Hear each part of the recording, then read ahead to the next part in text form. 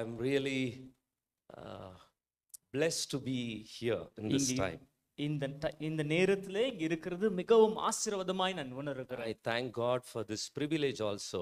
இந்த கனத்திற்காய் கர்த்தரை நன்றியோடு ஸ்தோத்திரிக்கிறேன். Few years back I pray in the woods in Bidadi forest areas sometimes. பிடிதி பகுதியில் இருக்கிற காட்டு பகுதியிலே கட்டைகள் நிறைந்த இடங்களிலே நான் ஒரு சில நாட்களுக்கு முன்பாய் ஜெபித்தது. Few years back. ஒரு சில வருஷங்களுக்கு முன்பாக. And suddenly I heard one voice. It's not like audible, it's in my inner voice saying, many Elijahs will be taken up.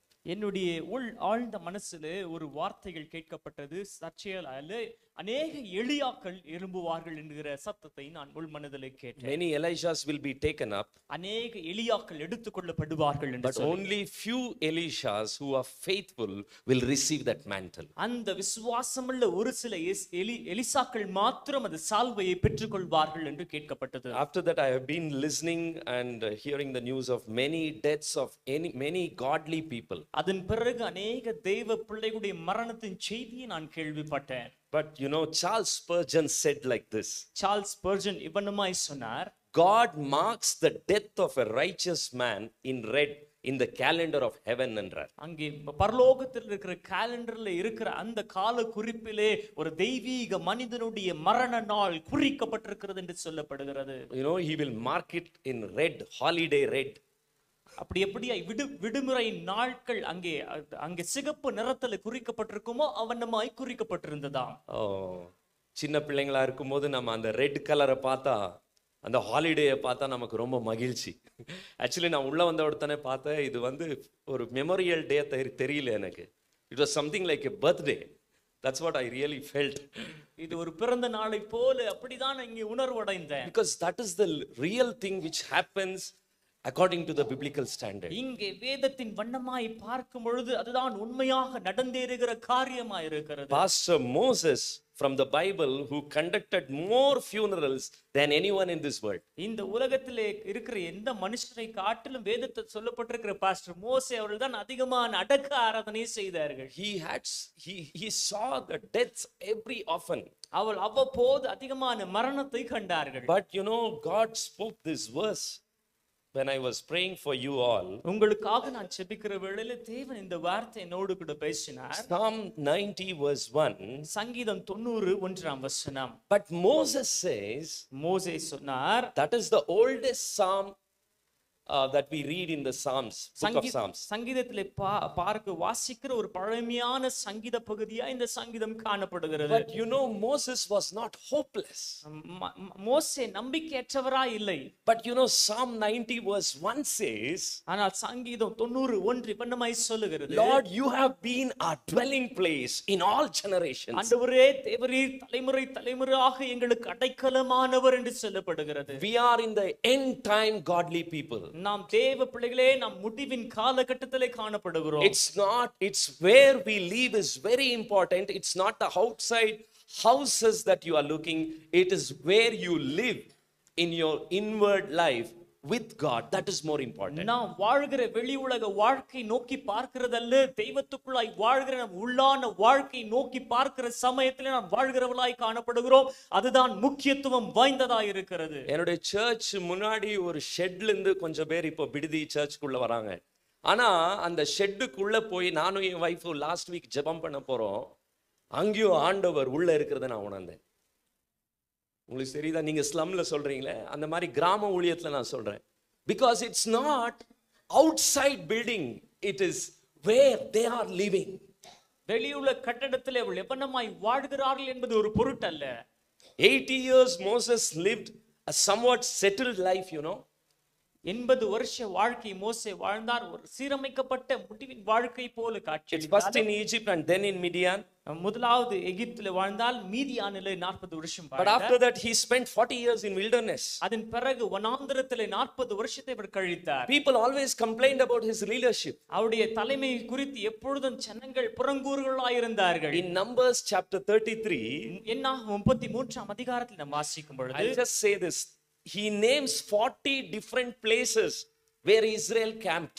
அங்கே இஸ்ரவேல் ஜனங்கள் அங்கே பாளையம் இறங்கின 40 வித்தியாசமான இடங்களை குறித்தவர் சொல்லுகிறார். 40 different places where they lived during their journey. அவருடைய பிரயாணத்திலே 40 விதமான இடங்களிலே அவர்கள் வாழ்ந்து ஜீவித்தார்கள். But this is what I want to tell you today. இந்த மாலைவேளையில் இதுதான் நான் சொல்ல விரும்புகிறேன். But no matter where Moses lived, but God was always his home. மோசே எங்கே வாழ்ந்தார் என்பது பொருட்டல்ல, மோசே வாழ்ந்த வீட்டிலே தேவன் எப்பொழுதும் இருந்தார் என்பதாகும். Moses lived in the always with God. மோசே எப்பொழுதும் தேவனோடு கூட ஜீவித்தார். That's why a saintly man said like this. அதனால தான் ஒரு தெய்வீக மனிதன் இவனமாய் சொன்னார். Young people, please listen to this. வாலிப பிள்ளைகளே தயவு செய்து கவனியுங்கள். There's a God shaped vacuum in every man's heart. ஒவ்வொரு மனுஷனுடைய இருதயத்திலும் தேவன் ஒரு காலி இடத்தை வைத்திருக்கிறார். That is God shaped. அது தேவன் உருவாக்கப்பட்ட ஒரு ஸ்தலமாய் இருக்கிறது. It cannot be filled by anything. அது எந்த ஒரு காரியத்தினாலும் நிரப்பப்பட முடியாது. The C.S. Lewis who wrote the book of that Chronicles of Narnia, அங்க Chronicles Narnia என்கிற புத்தகத்தை இப்படிப்பட்ட நிபுணர் C.S. அவர்கள் எழுதினார்கள். many young people are caught up with those things. அநேக வாலிப பிள்ளைகள் அவையினால் பீடிக்கப்பட்டார்கள். But you know what he said? ஆனால் அவர் என்ன சொன்னார் தெரியுமா? If entertainment, sports or whatever gadget that you are craving for, if that is not going to give you the full satisfaction, நீங்கள் தேடுகிற விளையாட்டோ பொழுதுபோக்கு சாதனமோ எந்த காரியமோ உங்களுக்கு ஒரு திருப்தியை கொடுக்காவிட்டால், you know why you are talking about Teresa Mama? நீங்க ஏன் Teresa அம்மாவை குறித்து பேச வேண்டும்? Why you are talking? நீங்கள் ஏன் பேசுகிறீர்கள்? Why all the children are testifying? ஏன் எல்லா பிள்ளைகளும் சாட்சி சொல்லுகிறார்கள்? Because she knew, C.S. Lewis said, it is the logic explanation when those things are not satisfying you, you are belong to some other world. நீங்கள் இந்த கொடுக்கிற உலக பொருள்கள் எல்லாம் உங்களுக்கு திருப்தி கொடுக்காவிட்டால் நீங்கள் வேற்று உலகத்தை சார்ந்தவள் என்று சொல்லி C.S. லூயிஸ் அவர்கள் சொல்லுகிற காரியம் நிறைவேறுகிறதா இருக்கிறது. அந்த வாக்கியம் நிறைவேறக்கூடியதா இருக்கிறது. அதுதான் தெரேசா மாமா நீங்க ஸ்கூல்ல இருந்து வந்த உடனே அந்த உலகத்துல வாழ்ந்திருக்காங்க அவங்க. That's how those saintly people, those people, they hungered, they lived for God. அப்படிப்பட்ட பரிசுத்தவான்கள் தேவனுக்காய் வாஞ்சித்து வாழ்ந்தார்கள். And that saintly man also said, அதே தெய்வீக மனிதன் சொன்னார், there is a man shaped vacuum in God's heart. தேவனுடைய இருதயத்திலே மனிதனுடைய ரூபமுள்ள ஒரு காலியிடம் ஒன்று இருக்கிறது. Only when you fill that, God is very happy. நீங்கள் அந்த ஸ்தானத்தை நிரப்பும் பொழுதுதான் தேவன் சந்தோஷப்படுவார். But are we longing to live with God? நீங்கள் தேவனோடு கூட வாழ்வதற்கு எவ்வளவு ஏக்கம் கொள்ளுகிறீர்கள்? You might be living in shacks, but if you are living with Jesus, then you are living in palace. நீங்கள் ஒரு அழுக்கு நிறைந்த ஒரு இடத்துல நீங்கள் அப்படி வாழ்ந்து ஜீவிக்கலாம். ஆனால் இயேசுவோடு கூட ஜீவிப்பீர்கள் என்று சொன்னால் நீங்கள் பாரிஸ் பட்டணத்திலே வாழ்கிறது போல உங்கள் வாழ்க்கை ஜீவியம் இருக்கும். But if you are even living in palace, but if you are not living with God, then you are living in slum. நீங்கள் ஒரு ராஜரிகமான கட்டிடத்தில் வாழ்ந்தாலும் கூட ஏசி இல்லாதபடி வாழ்ந்தால் என்று சொன்னால் நீங்கள் ஒரு ஸ்லம்ல வாழ்கிறவர்கள் போல இருப்பீர்கள். You know, Jacob lived 130 years in the Bible. 130 years Jacob lived in the Bible. 130 வருஷம் யாக்கோபு வேதத்திலே வாழ்ந்தார் என்று சொல்லப்படுகிறது. But you know, Genesis chapter 47 verse 9 says, ஆதியாகமம் 47:9 வசனம் என்னமாய் சொல்லுகிறது? his pilgrimage was few and evil. அவருடைய வாழ்க்கை பிரயாணம் எல்லாம் தீமையும் கொஞ்ச காலமுமா இருந்தது என்று சொல்லப்படுகிறது. ஆயுசு நாட்கள் கொஞ்சமும் சஞ்சலமும் உள்ளதாய் இருந்தது. அண்ணா சொன்னாங்க, 6 வயதுள்ள பெண் குழந்தைய எங்க அம்மா தங்கச்சி அவங்க இழந்தாங்க. நேத்து அந்த வார்த்தையை நான் கேட்டேன். என்னுடைய குழந்தை இப்போ 5 வயசு. என்னால் அதை ஜீர்ணிக்கவே முடியல. அப்போ தெரேசா அம்மாவுடைய வாழ்க்கை சந்தோஷமான வாழ்க்கையா இருந்திருக்காது. அது சஞ்சலமும் கொஞ்சமாய் இருந்த வாழ்க்கையா தான் இருக்கும். ஆனா one thing I got to know when all these children were speaking, பிள்ளைகள் எல்லாம் பேசுகிற வேளையில ஒரு காரியத்தை நான் அறிந்திருக்கிறேன். she made God as a dwelling place for her. தேவன் தங்குகிற ஸ்தலமாய் அவர்கள் தங்களை மாற்றிக்கொண்டார்கள் என்று சொல்லக்கூடும். ஆண்டவரை அடைக்கலமாய் வாழ்வதற்கு அவங்க விட்டு கொடுத்திருக்காங்க. இந்த லைனை நான் எழுதியிருக்கிறேன் கஷ்டப்பட்டு, ஏன்னா கன்னடால தான் நான் எழுதுவேன் தமிழ. ஆண்டவரை அடைக்கலமாய் வைத்து வாழ்பவர் தான் பிள்ளைகளுக்கு அடைக்கலமாகவும் இருப்பார்கள். உங்க பிள்ளைங்க இந்த மாதிரி உங்க சந்ததி ஜெனரேஷன் இப்படி சாட்சி சொல்லணும்னா, நீங்க ஆண்டவரோடு வாழலன்னா இன்னைக்கு நீங்க வந்தது waste. Make God as a dwelling place. ஆண்டவரை உங்களுடைய அடைக்கலமாய் மாற்றிக்கொள்ளுங்கள். நினைவு நாளிலே யாரை நீங்கள் அடைக்கலமாய் ஆக்கி கொண்டிருக்கிறீங்க? I am broken every time when I come to Bangalore. நான் பெங்களூர் பட்டணத்துக்கு வரும்பொழுதெல்லாம் உடைக்கப்படுகிறேன். Christianity has gone very far, but I go to the villages, I see God living in people. அங்கே கிறிஸ்துவமானது பட்டணத்துக்கு வரும்பொழுது தூர போயிருக்கிறதை பார்க்கிறோம். ஆனால் கிராமப்புறங்களிலே பார்க்கும் பொழுது ஜனங்கள் கிறிஸ்து மண்டையில வருகிறதை நான் காண்கிறேன். கிறிஸ்துவுக்காய் வாழ்கிறதை காண்கிறேன். I have seen God mightily working in Karnataka villages because I travel more. Very rarely I come here. I studied in Bible college, but my passion is for Kannada people. ஆனால் நான் இங்கே வேதாகம கல்லூரியில் வாசித்தாலும் கன்னட ஜனங்களுக்காக என்னுடைய ஆர்வம் அதிகமாக இருக்கிறது. அநேக கிராமப்புறங்களிலே கன்னட தேசத்திலே நான் இந்த கர்நாடகாவிலே ஊழியம் செய்கிறது உண்டு. But Psalm 90 verse 4 Moses said, சங்கீதம் 90:4 மோசே வண்ணமாய் for 1,000 years in your sight are like yesterday when it is past, and like a watch in the night you carry them like a flood. They are like a sleep, in the morning they are like grass which grows up. உமது பார்வைக்கு 1000 வருஷம் நேற்று கழிந்த நாள் போலவும் ராஜாமம் போலவும் இருக்கிறது. அவளை வெள்ளம் போல் வாரி கொண்டு போகிறீர். நித்திரைக்கு ஒத்திருக்கிறார்கள், காலையிலே முளைக்கிற புல்லுக்கு ஒப்பாய் இருக்கிறார்கள். The days of our lives are 70 years, and if by reason by strength they are 80 years. நம்முடைய ஆயுசு நாட்கள் 70 வருஷமா இருந்தாலும் பலத்தின் மிகுதியால் 80 வருஷமா இருந்தாலும். அம்மா எவ்வளவு வாழ்ந்திருந்தாங்க? 70 75 78. So extra 2 years. மிஞ்சி போனா 80 வருஷம். But I think she lived. You know, yesterday I got the news that astronauts, 2 of them, Sunita Williams and all, are struck in the space. கடந்த நேற்று தினத்தில் நான் கேள்விப்பட்டேன், அங்கே ஆஸ்ட்ரோனாட்ஸ் ஆகிய சுனிதா வில்லியம்ஸ் இன்னொருவரும் அங்கே ஸ்பேஸ்ல மாட்டிக்கொண்டிருக்கிறார்கள் என்று சொல்லி. Catholic churches are offering the prayers. அங்கே கேத்தலிக் சபைகள் எல்லாம் அவளுக்காய் ஜெபங்களை ஏறெடுக்கிறார்கள். But I want to tell you, but if you are living in God, making God as a dwelling place, you only will find that hope. நீங்கள் தேவனுக்குள்ளாய் வாழ்ந்து தேவனை உங்களுக்கு அடைக்கலமாய் கொண்டீர்கள் என்று சொன்னால் நீங்கள் அப்பொழுதுதான் ஒரு உண்மையான நம்பிக்கையை கண்டடைய முடியும். Moses was educated in all things. மோசே எல்லாவற்றிலும் கற்று தேறினவராய் இருந்தார். But the lesson he learned walking with God was very important in his life. ஆனால் தேவனோடு கூட நடந்து அவர் கற்றுக்கொண்ட பாடம் மிகவும் முக்கியமானதாய் இருக்கிறது. In the school of life, we need to learn 2 important lessons. வாழ்க்கை என்கிற பள்ளிக்கூடத்திலே 2 முக்கியமான பாடங்களை நாம் கற்றுக்கொள்ள வேண்டும். One is life is brief and it passes very swiftly. அந்த வாழ்க்கையானது மிகவும் குறுகினதா இருந்து நம்மை வேகமாய் கடந்து போகக்கூடியதா இருக்கிறது. And second thing, life is very difficult and it makes you the way to make us mature. அந்த வாழ்க்கை எவ்வளவு கடினம் உள்ளது என்று சொன்னால் நாம் முதிர்ச்சி அடைந்தவளாய் நம்மை மாற்றக்கூடிய ஒன்றாய் இருக்கிறது. I recently translated this book about the old saints in Kannada. பழைய பரிசுத்தவான்களை குறித்து இந்த கன்னடத்திலே நான் இந்த மொழிபெயர்த்து இந்த புத்தகத்தை நான் எழுதினேன். You know, George Whitfield was a man of God. George Whitefield என்கிறவர் தேவ மனிதனாய் இருக்கிறார். He lived before the time. He died before the time. காலத்துக்கு முன்பே அவர் மரித்து போனார். You know, his life was always sold out for Jesus. அவருடைய வாழ்க்கை எப்பொழுதும் இயேசுவுக்காய் விற்று போட்ட ஒரு வாழ்க்கையாய் இருந்தது. His life was brief and he knew it was passing very swiftly. அவருடைய வாழ்க்கை குறுகினதா இருந்து வேகமாய் கடந்து போகக்கூடியது என்று சொல்லி உணர்ந்திருந்தார். And many people asked him, why are you always running for God?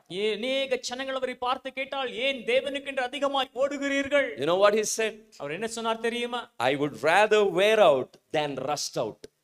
நான் அங்கே அப்படியாய் தேய்ந்து போவதை காட்டிலும் நீங்க கஷ்டப்பட்டு எழுதி இருக்கிறேன், நான் அதை துருப்பிடித்து போகிறதை காட்டிலும் தேய்ந்து போகிறது. ஆமென் ஆமென். துரும்பு பிடிச்சு சாகிறதோட தேஞ்சு போய் வாழ்றதுதான் கிறிஸ்தவ வாழ்க்கை. வாலிபர்களே, இன்னைக்கு இந்த அம்மாவை பற்றி நீங்க சொல்றி வாழ்றதல்ல, சாட்சி சொல்றதில்ல. Grand children, I want to challenge you all. பிள்ளைகளை பேர பிள்ளைகளை பார்த்து நான் சவால் விடுகிறேன். Why she's your church is missing her? ஏன் உங்கள் சபை அவளை தவற விட்டிருக்கிறது? No, her church is missing உங்களுடைய அம்மா in Chennai. உங்களுடைய சபை அவளை மிஸ் செய்கிறது, தவற விட்டிருக்கிறது, இழந்திருக்கிறது. அம்மா மிஸ் பண்றோம் எங்க சென்னையில இருக்கிறவங்கன்னு சொல்றாங்க. ஏன்? வாழ்க்கை பலர்களுக்கு she has lived a life of influence. அநேகர் தங்களுடைய வாழ்க்கையை அவளுக்குள்ள இன்ஃப்ளூயன்ஸ் பண்ண விதமாக அவள் வாழ்ந்திருக்கிறார்கள். அண்ணா நேத்து சொன்னாங்க, அவங்க 8வது படிக்கும்போது எங்க அப்பா இறந்துட்டாங்கன்னு. 3 பிள்ளைகளை உண்மையா அவங்க வளர்த்திருக்கிறது அவங்க துரும்பு பிடிச்சில்ல, தேஞ்சு போய் தான் வளர்த்திருப்பாங்க. அதை உண்மையா நீங்க சொல்ல முடியும். ஏன்னா எங்க அம்மா நாங்கள் வளர்க்கும் போது, எங்க அம்மாக்கு இப்போ 75. எங்க அப்பா சின்ன வயசுல எங்களை விட்டு போயிட்டாங்க. 15 வருஷம் எங்க அப்பாவை நான் பார்க்கல. நான் இதை சொல்றது சாட்சியா சொல்றேன். எங்க அம்மா வேற மனுஷனோட வாழ்ந்துதான் எங்களுக்கு சாப்பாடு போட்டாங்க.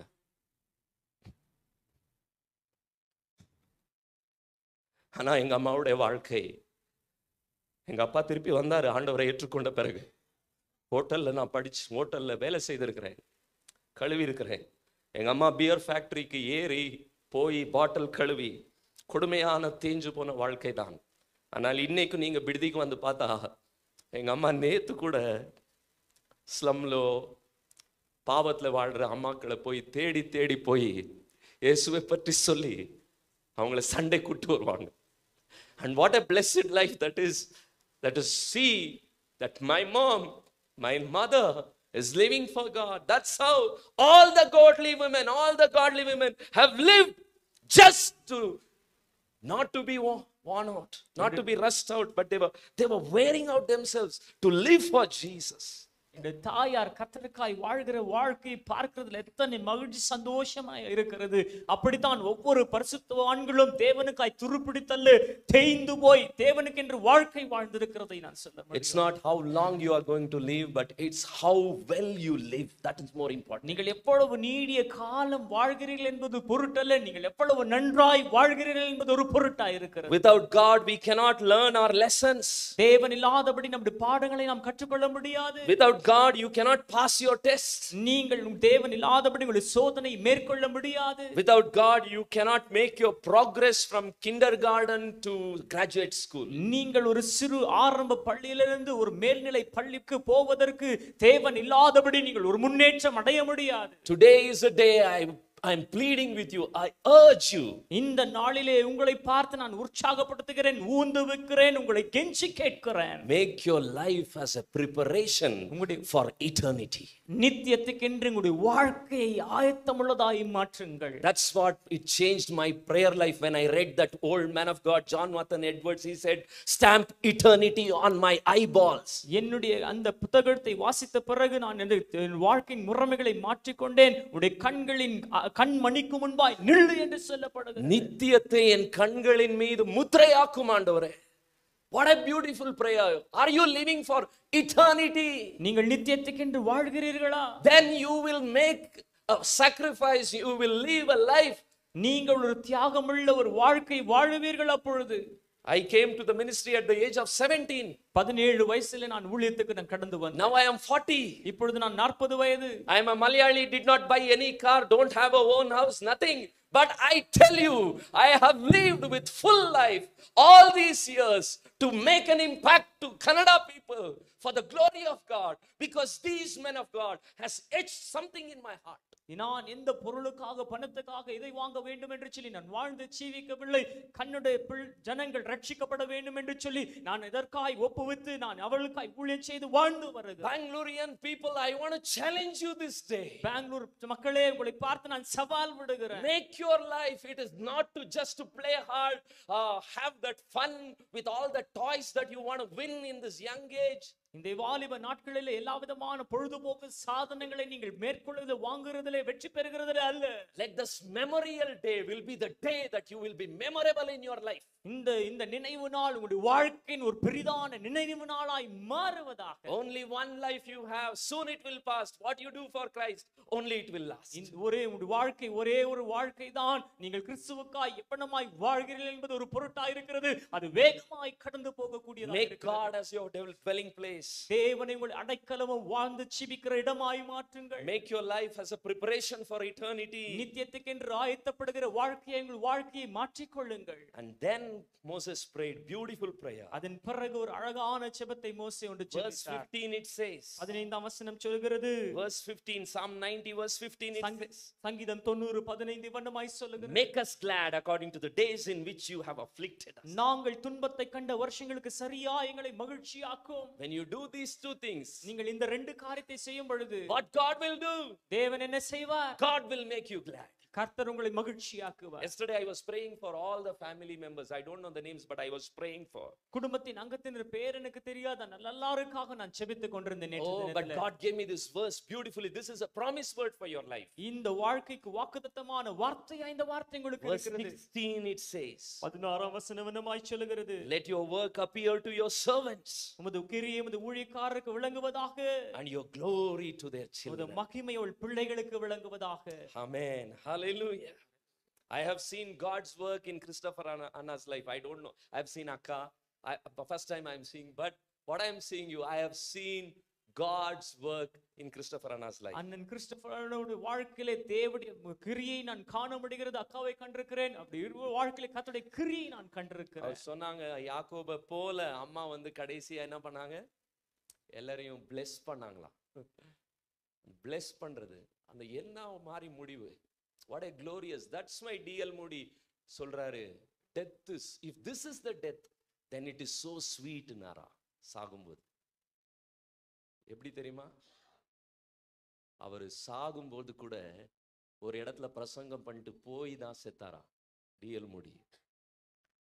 ஏன் சொல்றேன்னா, அந்த பரிசுத்தவான்கள் இன்னைக்கு நான் உங்களுக்கு தாழ்மையாய் கேட்டுக்கொள்கிறேன், கெஞ்சி கேட்கிறேன், ஆசீர்வாதமாக அடைக்கலமாக நீங்க இருக்கணும்னா, என்னை நடத்தின பழைய பரிசுத்தவான் பொன்ராஜ், சேஷரத்னம்மா, இன்னைக்கு அந்த பரிசுத்தவான்களை நான் தேடி பார்த்தா கூட கிடைக்கிறது இல்லை. மரித்த பிணங்களை அவங்களோட ஊழியங்களில் எழும்பினது. ஒரு எளிமையான வாழ்க்கை அந்த அம்மா வாழ்ந்தது. ஆனா அந்த சேஷரத்னம்மா ஒரு முறை எனக்கு சொன்னாங்க, இப்போ எனக்கு ஞாபகம் இருக்கு, தெலுங்குல, ದೇವರು ನಿನ್ನನ್ನು ಆಶೀರ್ವದಿಸಿದ್ದಕ್ಕೆ ಕಾರಣ, how do you know that God has blessed somebody? தேவன் ஒருவரை ஆசீர்வதித்திருக்கிறார் என்று சொல்லி எப்படி நாம் அறிந்து கொள்ள முடியும்? వాళ్ళకు ఉన్నటువంటి కారు బంగ్లా కాదు, அவளுக்கு இருக்கிற காரு பங்களா கிடையாது. వాళ్ళు జీవితం ఒక 10 మందిలకు ప్రయోజనంగా ఉంటే వాళ్ళు ఆశీర్వాదంగా ఉంటారు. அவருடைய வாழ்க்கை ஜீவியம் 10 பேருக்கு ஆசீர்வாதமா இருந்தால் சாட்சியா இருக்கிறார். I believe that this family is so blessed. இந்த நான் நம்புகிறேன் இந்த குடும்பம் மிகவும் ஆசீர்வதிக்கப்பட்டிருக்கிறது என்று சொல்லி. Blessing word comes from the root word bless dian. Bless dian என்கிற வேரிலிருந்து ஆசீர்வாதம் என்கிற வார்த்தை கடந்து வருகிறது. That is the Latin word. அது ஒரு லத்தீன் பதமா இருக்கிறது. Today இன்னைக்கு தவறான உபதேசங்களை எல்லாவற்றையும் மாற்றி கிளப்பி போட்டு இருக்கிறது. ஆனா bless dian என்றால் blood and sacrifice.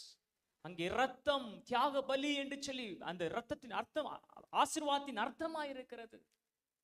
How the children, you are blessed because of the blood that has been shed by your own mother. Without bleeding, no blessing. அங்கே ரத்தம் சிந்ததில்லாதபடி ஆசீர்வாதம் கிடையாது. பிள்ளைகளின் ஆசீர்வாதமா இருக்கிறது காரணம் என்ன சொன்னால் பாட்டி வெடித்த ரத்தமா இருக்கிறது. That's what Jesus did on the cross. அதுதான் கல்வாரி சிலுவையில் இயேசு செய்த காரியம். That is the greatest life that Jesus ever lived. என்றைக்கு வாழ்ந்திராத ஒரு பெருமையான வாழ்க்கையை வாழ்ந்த இயேசு வாழ்ந்த ஒரு வாழ்க்கையா இருக்கிறது. That's why I always tell this. அதனால் தான் எப்பொழுது நான் சொல்லுகிறது உண்டு. One saintly man taught me when I went to Sri Lanka. He was a suffering saint of Sri Lanka. அங்கே ஸ்ரீலங்கா தேசத்திலே பாடுபடுகிற ஒரு தேவ மனுஷனா இருந்த ஒரு தேவ மனுஷனுக்கு சொன்ன ஒரு காரியம். His wife name is Joy. அவருடைய மனைவியின் பெயர் ஜாய் என்று சொல்லி. You know what is the abbreviation of joy? ஜாயுடைய அந்த நீளும் நிகழ்ச்சி என்ன தெரியுமா? That changed my whole life. அது என்னுடைய முழு வாழ்க்கையை மாற்றி போட்டது. Sujith, Jesus first. சுஜித் அவர்களே, இயேசு முதலாவது. others next. அது மற்றவர்கள் அடுத்ததுதான். You are last. நீங்கள் கடைசி. And that is the joy. அதுதான் ஜாய் என்ற அந்த பெயரின் அர்த்தமாக இருக்கிறது. Jesus first. இயேசு முதலாவது. Others next. மற்றவர்கள் பிறகு. You are last. நீங்கள் கடைசியானவர்கள். If you find that in your practical life also, உங்களுடைய நடைமுறை வாழ்க்கையில் நீங்கள் கண்டுபிடிப்பீர்களானால், your life will be a greatest blessing. And one day, in one of your memorial day, Teresa மா பற்றி சொல்ற மாதிரி உங்களை பற்றியும் மெமோரியல் டேல யாராவது சொல்லுவாங்க. அப்படி உங்களை பற்றி உங்கள் குடும்பமும் இனத்தார்களும் பிள்ளைகளும் ஜனங்களும் இவ்வளோ crowd வர்றதுக்கு காரணம் என்னன்னு சொன்னா, ஒரு வாழ்க்கை, it's not how long they lived, it's how well you live.